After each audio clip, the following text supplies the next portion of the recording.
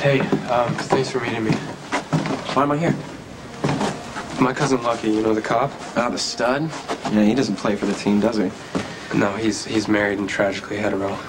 But listen, he keeps me current on the criminal case against Frank Rausch. Now, Rausch went and got himself a high-powered lawyer, so there's not going to be a plea bargain or confession or anything like that. I mean, Frank's really fighting these hate crime charges with everything he's got. What's his defense? That we forced him to bash us? Well, something like that.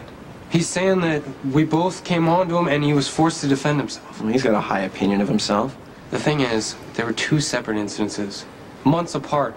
I mean, you and I didn't even know each other until afterwards. You make it sound like logic is supposed to mean something. Somebody from the DA's office is going to want to interview you.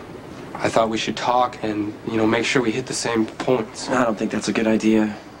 Legally speaking, you know this is going to go to court. Yeah, of course it will. Well, will you be able to keep your cool on the stand, or do you plan on disappearing into the mist and letting me take all the heat? Look, you don't have to get all over my case. You make it sound like you want to back out of pressing charges. Well, of course I'm going to press charges. The guy nearly killed us. Try to sound a little more committed to the cause. Oh, I'm not going to march in a parade if that's what you mean. This isn't a cause to me. This is a criminal case. Don't kid yourself, Lucas. Every hate crime is political. Well, give me a break, guy. I may not be a poster boy for gay rights, but I'm trying. You've had time to make peace with who you are. I'm not there yet. So don't trash me if I don't fight for the cause the way you think I should. It's nothing personal, it's just the way I need to handle it. You're right, Lucas. You're right. It's none of my business.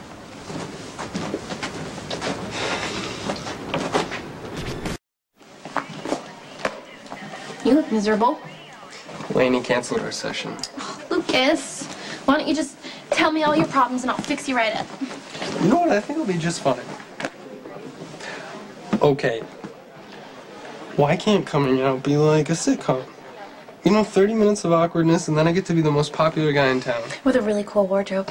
Yeah. And on next week's episode, I find out the guy I have a crush on is actually gay also. And then the week after that, I get voted class president. That would be ideal.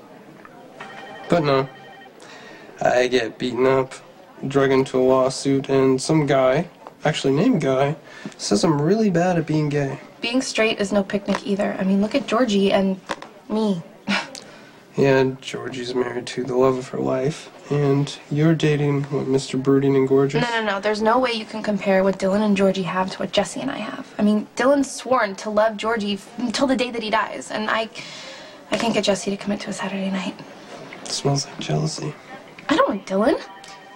You want love. And I don't blame you.